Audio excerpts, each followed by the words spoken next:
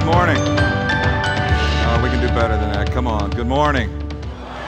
All right, let's give a shout out to Mobile and Foley campus. Come on, guys. Give them a big hand.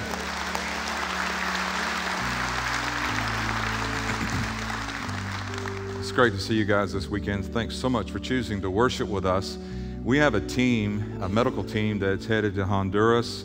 They're going to be at our Honduras campus this afternoon in service, and then tomorrow they're going up to the Jungle Hospital, and they're having a great time. The unique part is us starting our first Wednesdays. This is our first Wednesday.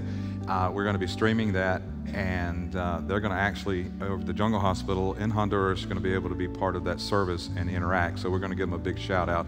So I thought that was really a unique feature to be able to offer them as they're in the villages and all over that mountainside ministering to people in the medical realm. 4, 5, 6 years ago, I was in Honduras, and Dr. Williams, who has been part of our lives for 20 years, he texted me and he said, "Hey, can you come up the mountain for a couple days? We need to see you."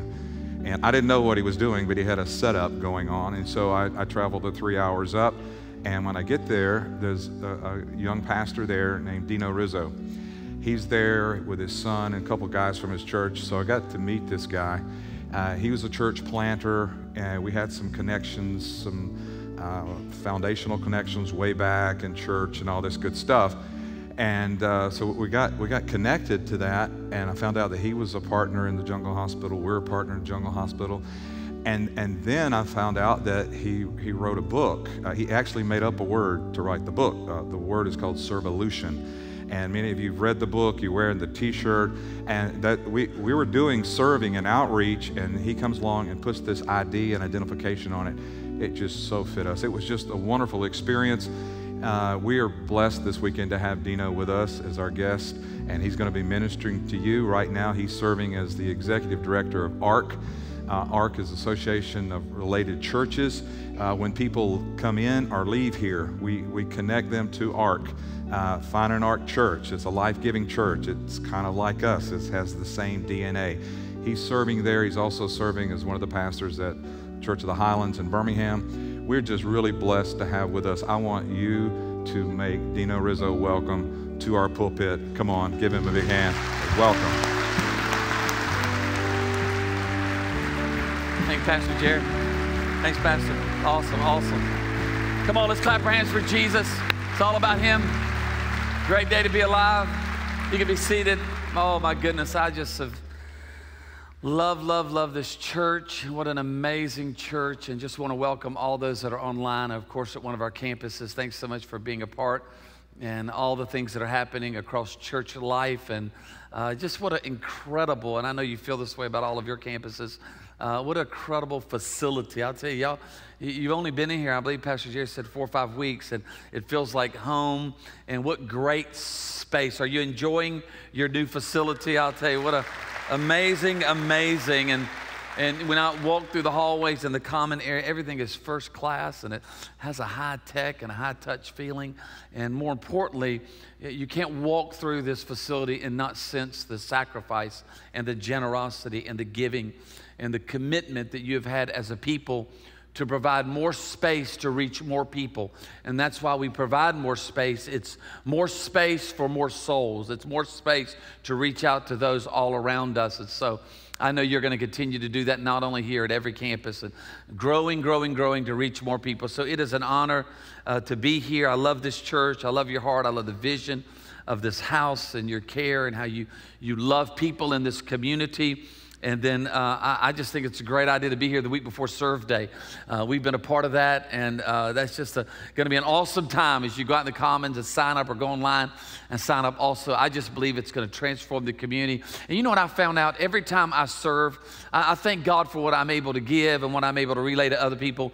But at the end of the day, it normally does something in my heart.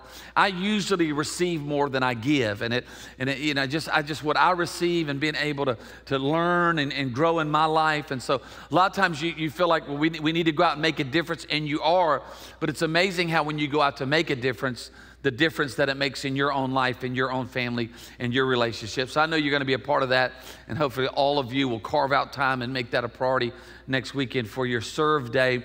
and just love your pastors and the family. I love pastors that have the same name. Come on, Jerry and Jerry. You just kind of work it. I just like that. That would not work for me and my wife, Dino and Dino. You would not want to do that. And so just love your pastors and their heart. It is awesome when you meet a pastor for the first time on the mission field. You just feel a direct connection, and you really have done so much at the Jungle Hospital, and we've come alongside of that with so many other churches, and what you're doing and just the vision that your pastor has to make a difference and to care about the next generation and to reach out to people to keep growing. And he's been a great friend to me and our family, and I just thank God for your pastors. Can we clap our hands for our pastors and thank God for them? They're just awesome, awesome, awesome. Love them, the real deal. And it is an honor to be here. Our family has relocated to Birmingham, and bring you greetings from Birmingham. It is a tough thing to be an LSU fan living in Birmingham. There ain't no love for purple and gold. I'm telling you that right now. But I'm not giving in, if you know what I'm talking about. And so we're enjoying it there. Church of the Highlands, having a lot of fun there with the Dream Centers and all of our outreach that we do at our 11 campuses, and continuing to make a difference and be a part of that with Pastor Chris Hodges. And then I love leading ARC, planting churches. And so last year alone, we planted 90 churches all across the United States. We're starting to do some international. Just the beginning of this year, January and February, we planted right at 24 churches. You're a part of that. Your giving, your sacrifice, the leadership of this church takes a portion of that, helps us plant other churches across the United States. And we planted right at about 485 churches. And this weekend, last week we planted 4 churches. This week we'll plant 1 church in Flint, Michigan, and it is 2 degrees there. How many are glad you're not in Flint, Michigan? God bless you, church planter. Help you, Lord. Amen.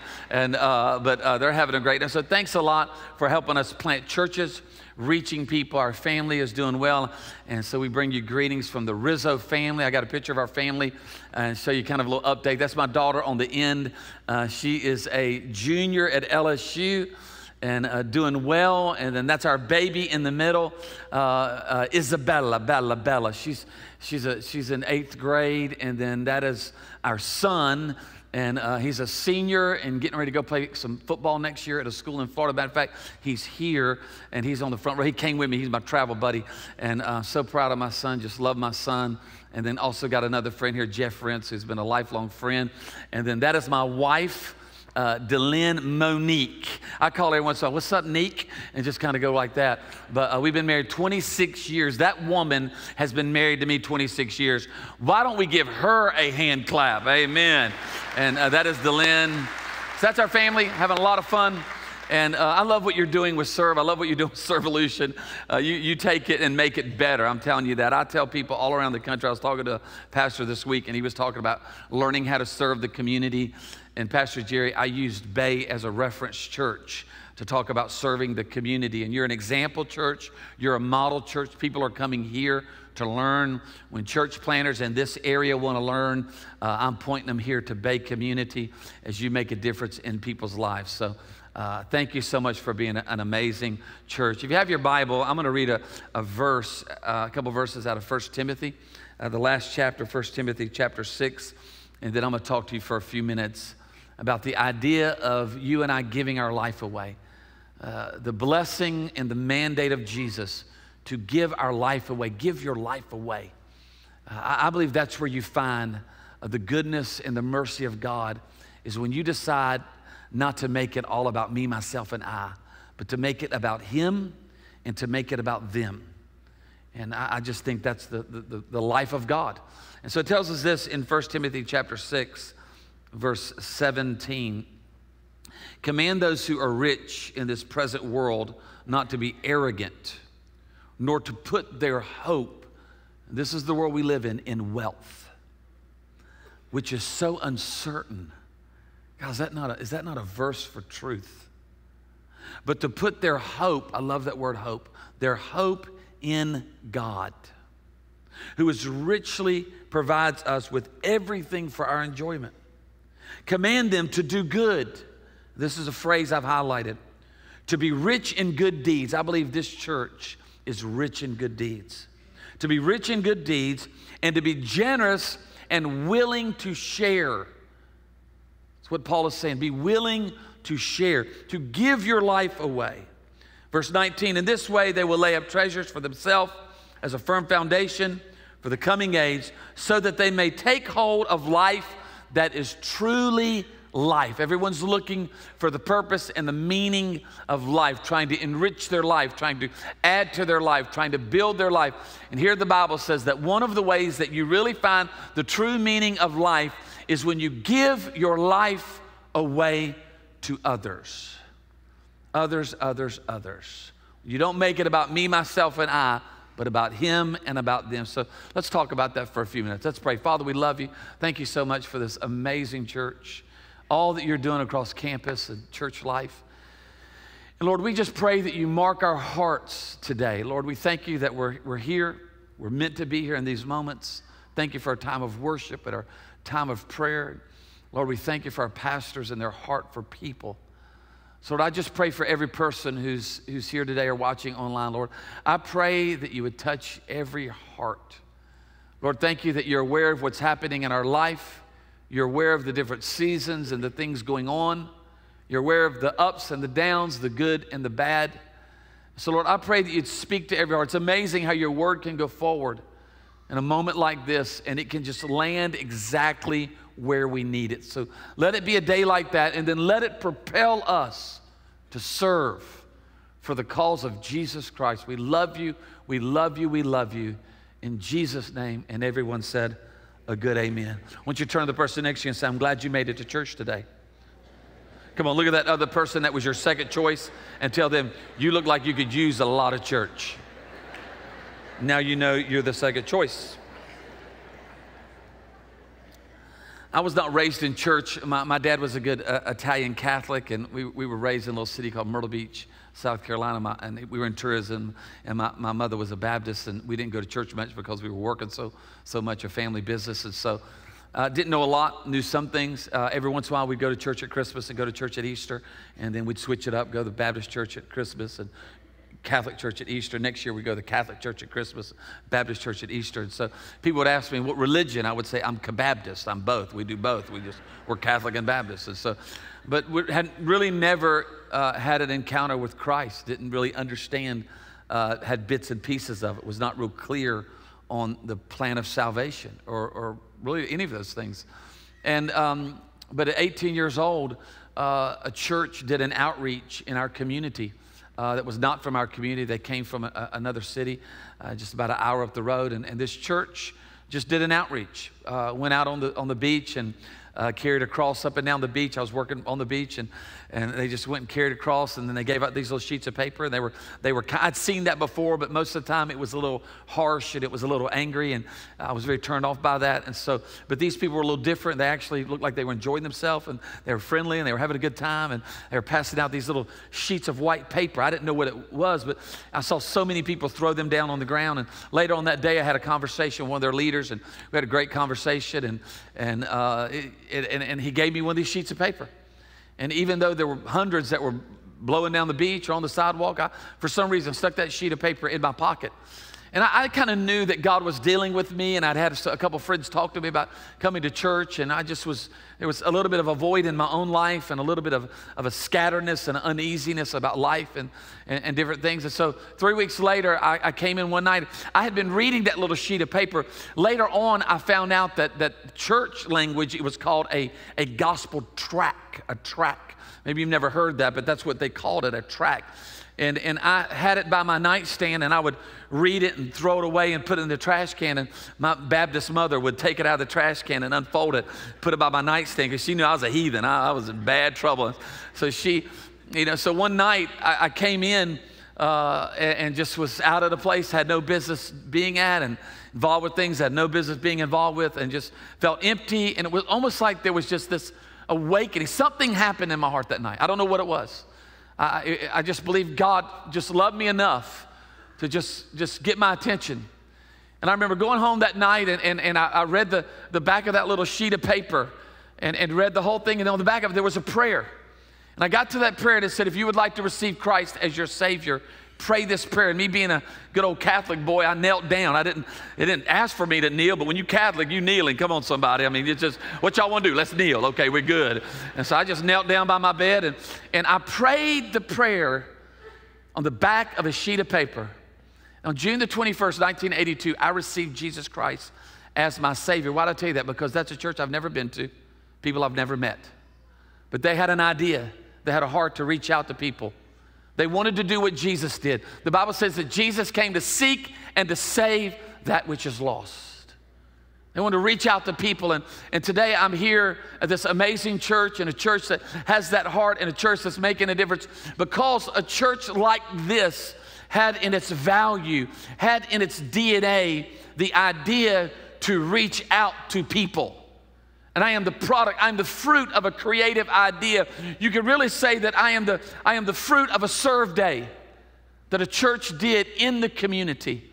See, I believe when you look at Scripture, all across Scripture, you see our Savior constantly taking His disciples on a journey. They just didn't stay in one location. They were going from village to city to different moments, and Jesus was always taking His disciples, reaching out to people. I love all of those moments, and one of my favorite, and I want us to bring our attention to, is in Matthew chapter 15. It's one of my favorite windows into the relationship that Jesus had with His disciples in teaching them, and I believe it teaches us also, it brings application to our life in the here and now, about giving your life away, just relaying what He has done in you and for you to other people. This is a great story of it. It's in Matthew chapter 15, verse 29. It says, Jesus left there and ran along the Sea of Galilee, and He went up on a mountainside and He sat down. And great crowds came to Him, bringing the lame. Look, I love this list. The lame, the blind, the crippled, the mute, and many others. I love being in a church that one of the priorities of the church is others. Others.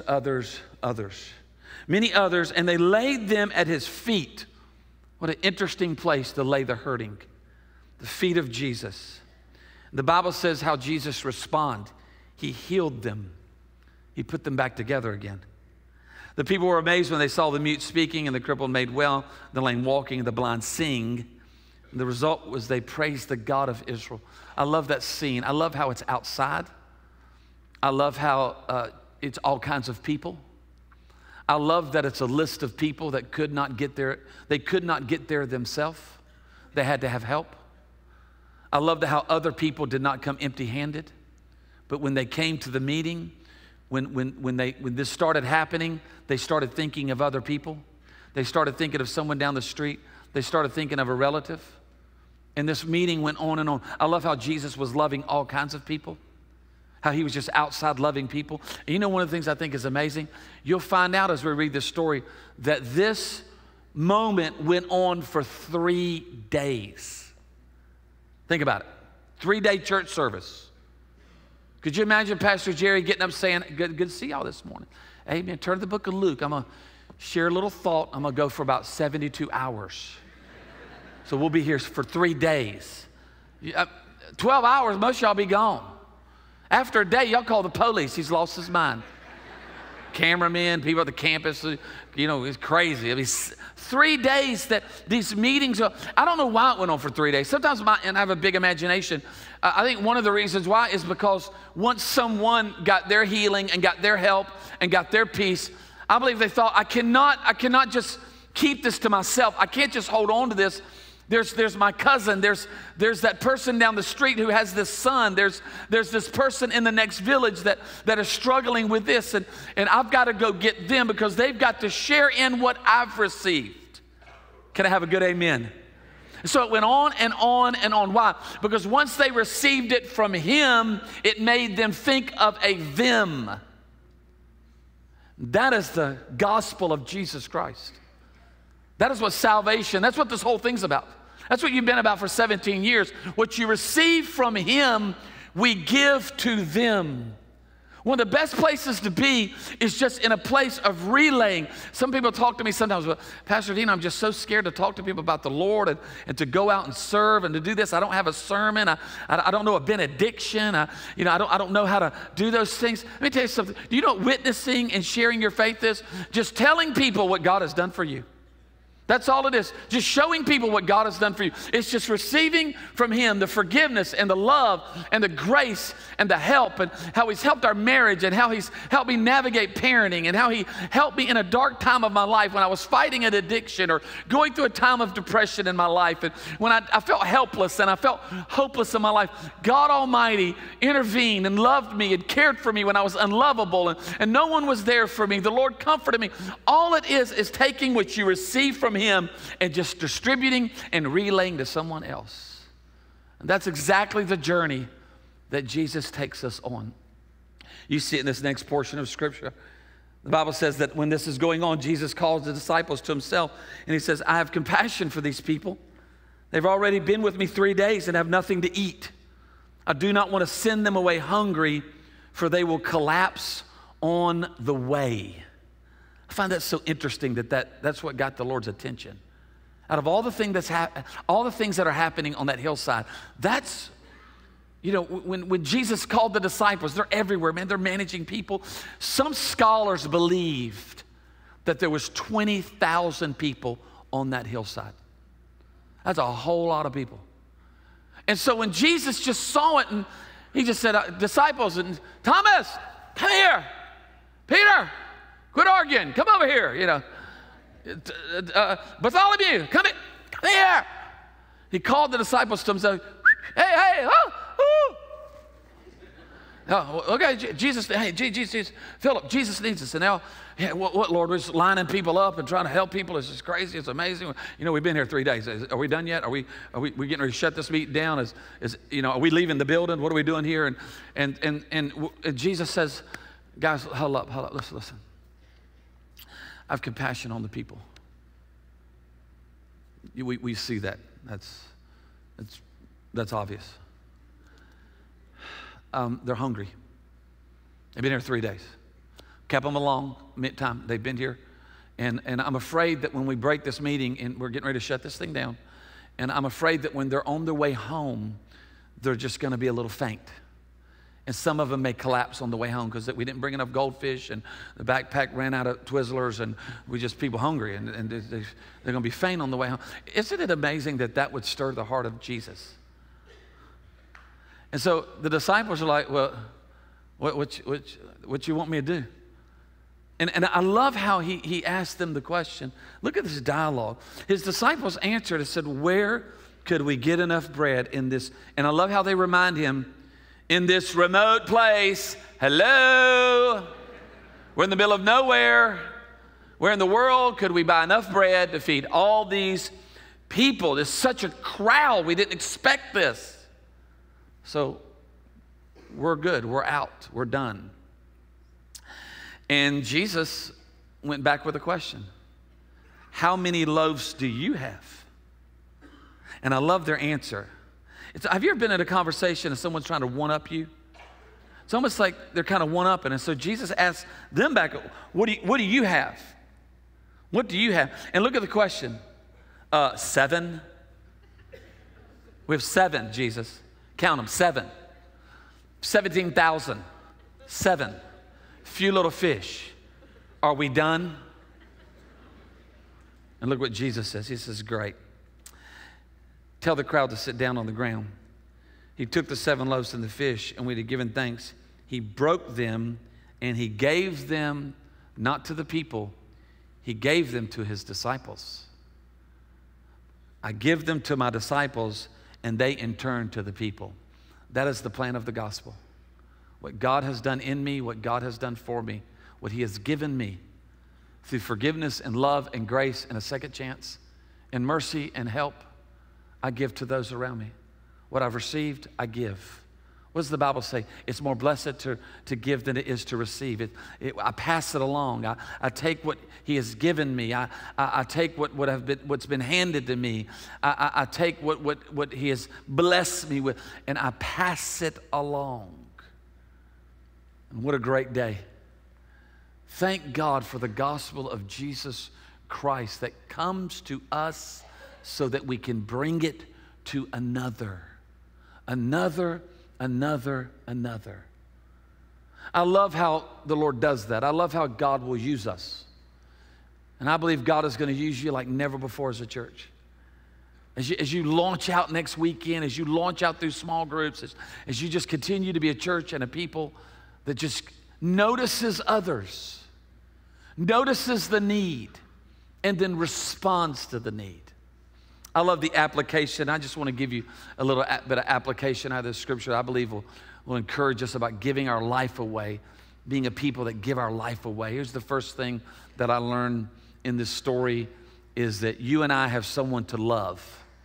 You and I have someone to love. There's somebody for you to love. There's something about you. There's something just about your story and your journey and your timeline and your good and your bad and what's happened in your life and what you've walked through and your test and your trial and maybe your struggle or your suffering. There's just something about you. You're unique. You're special. There's no one like you. The way your personality is, your quirks, your awkwardness, come on, your craziness. Everybody got a little crazy. Everybody got a little touch of crazy. And there's just the way you communicate and the way you see things and the way you say it. And, you always say it like this, just whatever. I don't know what it is, but there's just the way you do your manners and just the way you hold your shoulder. You just hold your shoulder like that. And just the way you kind of do your foot and just the way you tell a story and, or just the way you talk quiet. When you get real serious, you talk real quiet. Or the way you pray, when you pray, you just always say, Father God, Father God, Father God. And I don't know what it is, but there's just something about you. There's something about you, that you can love somebody that maybe I can't love. You have a burden, you have a passion. There's somebody you notice that somebody else would not notice. There's somebody that your heart goes out to that maybe my heart would not go out to. There's just something about you and the way God has made you and wired you and put you together and been with you through your struggle and walked with you through a painful time in your life or walked with you through a challenge in your life. There's something about you that you can love someone like nobody else can love. Oh, thank God. You know how it works. We go through things in our life that we wish we would never go through. We walk through a season in our life, we have a mistake, there's something that goes on, there's a pain, there's a struggle, and in the middle of it, you can't stand it. You and I both know that we go through times in our life we wish that would never happen in our life. There are times we could go through our life that we hate it. I can't stand this. I don't like this. I would not have chosen this. I would not want this in my life. I don't like going through this. It doesn't make any sense that I'm having to face this, and I don't like it. I don't like it. I don't like it. Isn't it amazing that you can go through something like that in your life, in your marriage, or raising kids, or at work, or in a struggle, and then all of a sudden you start getting out of it somehow or another through grace and mercy and through perseverance and prayer and your pastor and your small group. You start getting out of it, and something that you could not stand, something that you wish would have never happened, all of a sudden 6 months or 16 months, you look back at it and you see the story of God. Can I have a better amen? You see the hand of God. It was Romans 8:28. No, it was not good, but oh, how my Lord worked it for good for the purpose of my life. Then all of a sudden you find yourself at a restaurant with someone and you start telling them the lessons and the love of God that you found in the middle of it. And now they're like, ooh, that's helping me. Wow, that encourages me. Why? Because there's someone for you to love. The second thing that I think is application out of this story is you have something to give. Something about your life, your time, your talent, your treasure. I wrote it down like this. Something you possess can bless someone else. There's just something you have. If you'll let go of it, if you'll give your life away, if you'll let go, if you'll keep your hands open, Lord, whatever I have, I put it in circulation for the cause of Christ. When I was about 20 years old, I'd been a Christian for about 2 years, and I was just kind of, and I was in a little small church, and it was a little tiny church, and, I just loved it, loved my pastor. He's a long-winded preacher. Brother preach on and on, do a whole series on Sunday. You thought he was landing the plane, he'd take off for another whole trip to Montana. If you told him, preach on, preacher, he'd say, I plan on preaching on. And for hours, brother preached for hours. Start like 10:30, get out like 2:30. We like the last ones, the Popeyes. Come on, somebody. Can we go? Can we leave? But I loved him. Oh, I loved him. He'd tell me the trees, old school. He was one of those preachers, you don't like it, don't let the back door hit you in the backside. There's 5 people waiting on your seat outside.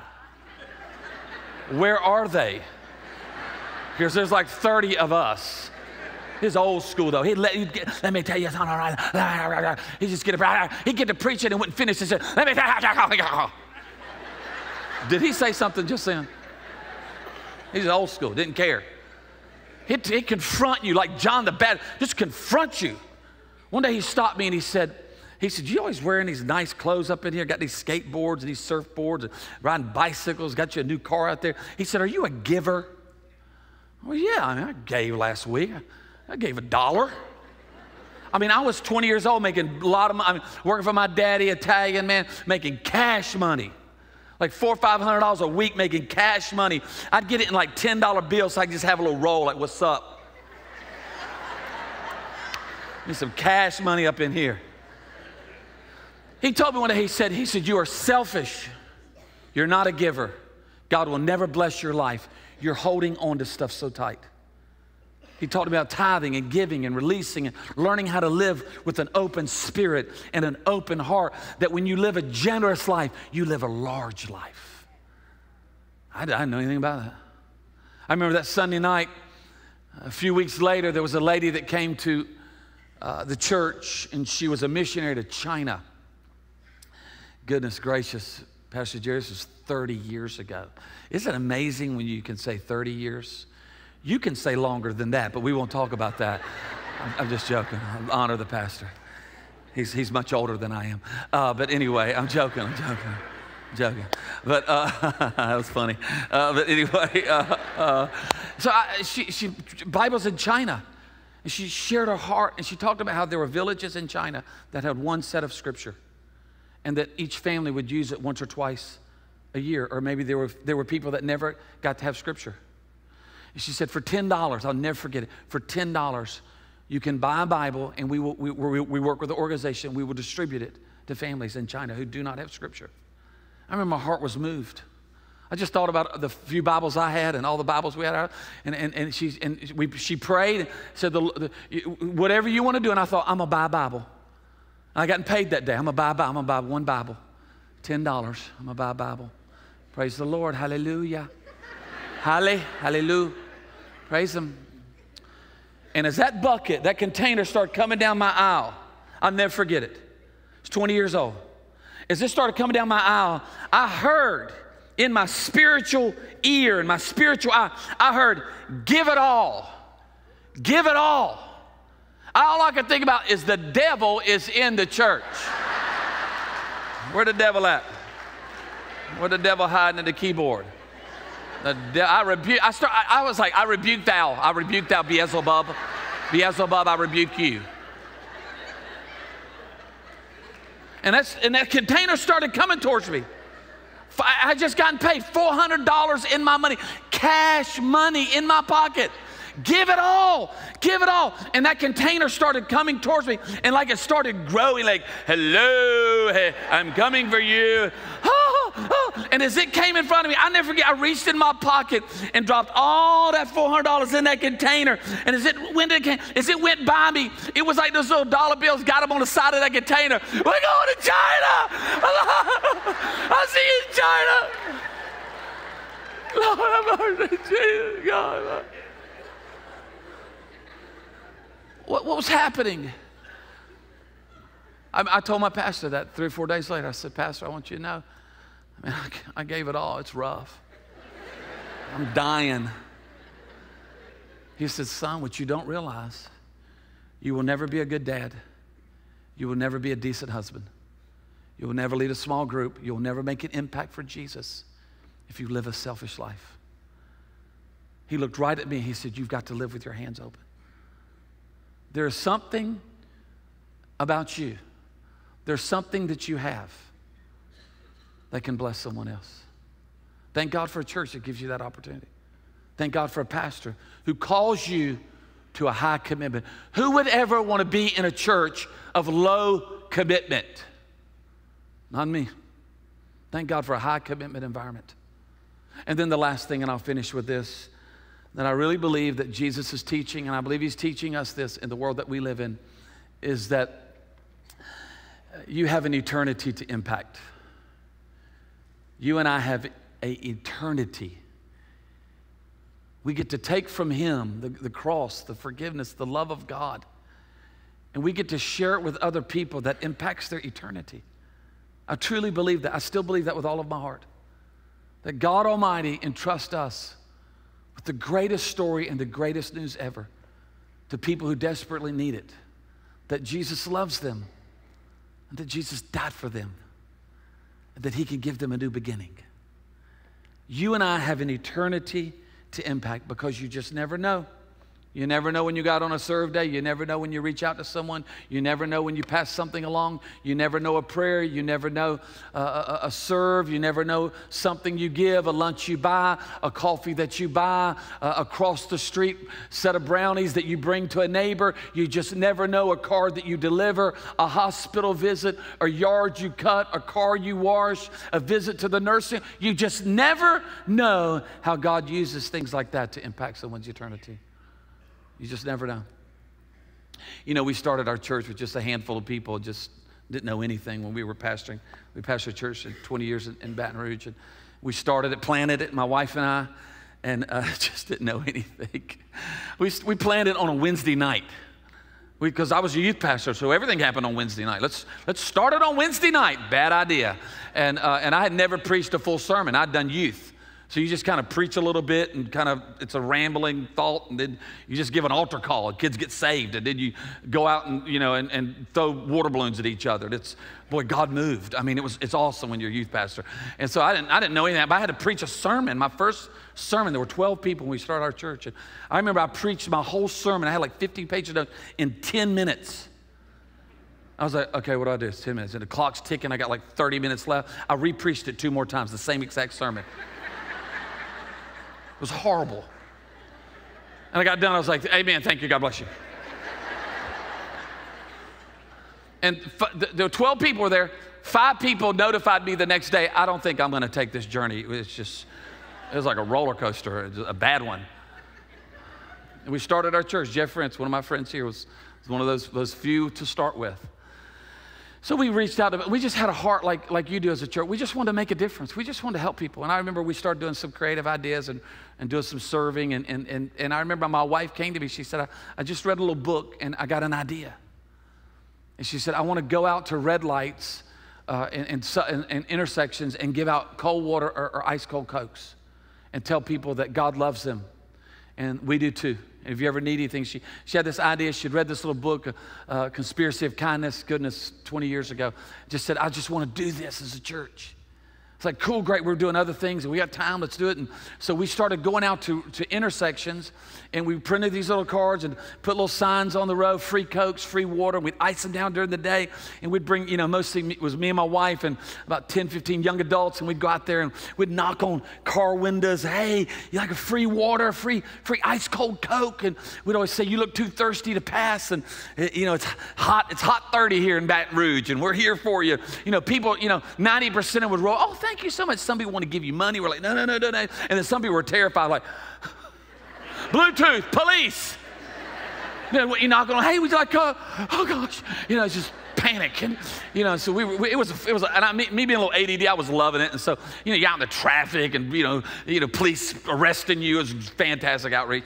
And so, and so we did that we were doing that. And so it just started growing. And one Friday afternoon, we were at the church, we were washing out our ice chest, and we'd given out 2,200 Cokes, probably another 2,000 bottles. It was a great afternoon.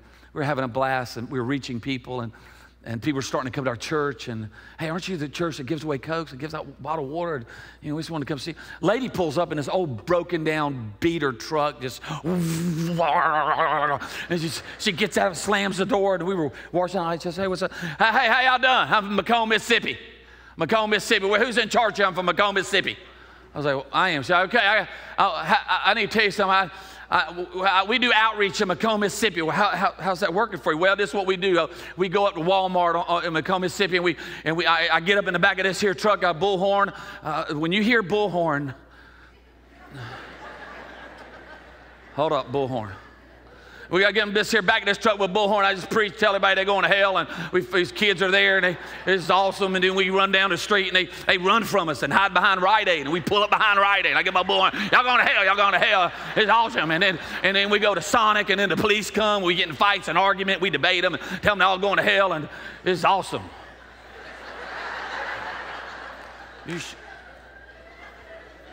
She said, but it ain't working. No, it ain't working. She said, I want to try this. I said, it's easy. We explained to her in 5 minutes. Gave her a couple of the cards. Month later, we're washing out Ice Chef.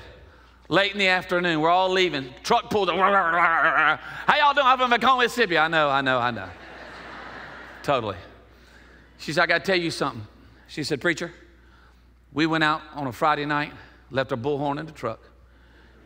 And we went out and stayed in our Walmart park, and we loved on kids, and we just told them how much God loves them, prayed with them, gave them free Cokes, Icetown Cokes, and just gave out Cokes all night long, free. People started hearing about it, started coming to Walmart, getting free Cokes. Just other kids started coming. We just had a great time. We've been doing that. Said about a week later, on Sunday night, I had a little small church. Said on Sunday night, there was a mom and 2 daughters that came in our church on a Sunday morning. At the close of our service, our preacher asked for prayer, and that mom and those 2 daughters came forward for prayer. And our preacher prayed, and they received Christ. And it was just, she said it was wonderful. Then that Sunday night, they brought their dad back. And they sat in the back of the church, that dad with that mom and those 2 daughters. And he came forward at the close of the service and had not been in a church in 20-something years. And our preacher got to pray with him, and that man received Christ. He said, and he looked at the preacher and said, I had to come see a church that would give our family a Coke for free. He was a hard man. He said, no one's ever given us anything. And I had to come see, were you for real? And boy, they had a moment. They prayed together as a family. They were all getting scheduled to be baptized the following weekend. But on Wednesday morning, that husband did not wake up. He went to be with Jesus. Now, I'm not trying to be theatrical or trying to move you with emotion. This is what happened. The funeral was later on that week. At the funeral, at the close of the service, everything was finished. Preacher went down, stood at the head of that casket. The mom and the 2 daughters get up, and they brought 4 Coke cans. They set it on top of that casket. And she looked at that preacher and looked at that church and said, thank you for loving us enough to give us a Coke, and now my husband is with Jesus. Can I tell you something? Listen to me, listen. Amen. Never underestimate your serve. You never know. You never know. You never know. Give your life away. Give your life away. Amen. Let's bow our heads. Let's pray together. Father, we love you.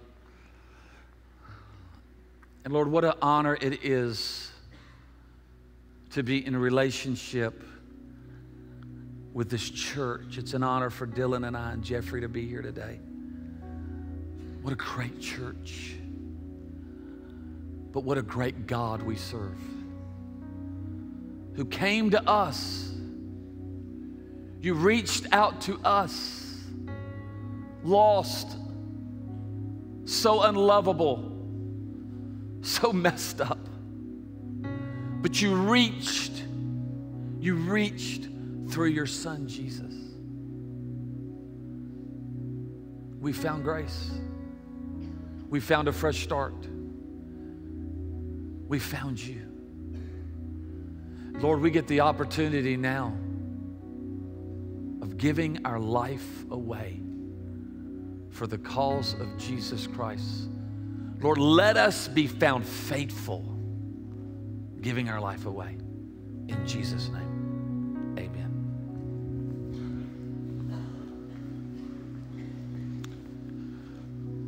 Can we give the Lord a hand clap for that message? Yeah.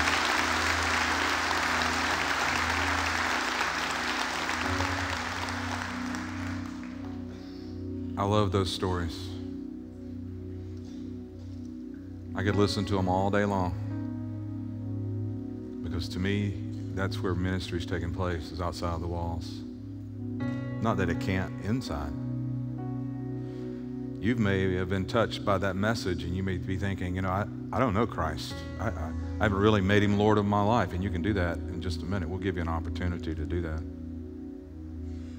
The other side of our thinking sometimes is you think, well, all these things we do outside, in that nursing home, in that prison, over in the light of the village, and over here in that area, all these areas, what good? I mean, you know, they're going to drink the Coke, and they're going to run away, they're going to go, they're going to do their thing. We give them some food, they're hungry again tomorrow. I want you to understand something. God is the ultimate scorekeeper. And anything and everything you do, he keeps record of. And I know that here, we're to be blessed and have a blessed life and have resources, and he wants us to be blessed. But he also tells us that we're building up a treasure and resources and blessing in heaven by doing what? By loving and serving other people. I'll be honest with you. I wish I knew all the stories. And I think what's really going to be cool about heaven, I think we'll be able to go and look it up or track it or whatever and find out some of the stories that we have no idea that happened just because of a bottle of water, just because you rake that senior citizen's yard. To me, if Jesus were here, he'd be leading his disciples doing that. He's not here, but we're his disciples, and he just says, hey, you guys go do this. You go do this. So I want to encourage you to be part of Serve Day. I want you to be part of that. Sign up, be part of it. Also want to encourage you, if you don't know Christ, we want to pray with you. Our leaders will be coming to the front in just a moment. And if there's anything we can pray with you about, we want to pray with you in agreement and pray. We're here for you. So I want you to stand. We're going to be dismissed. Is everybody good? Would you look at the person beside you? Would you, now look back at me. Look at them, now look back at me. Don't you think they look better now than when the service started? So I want you to tell them that now. Go ahead, and you're dismissed. Tell them, you look better now. God bless you. Have a great week. We love you.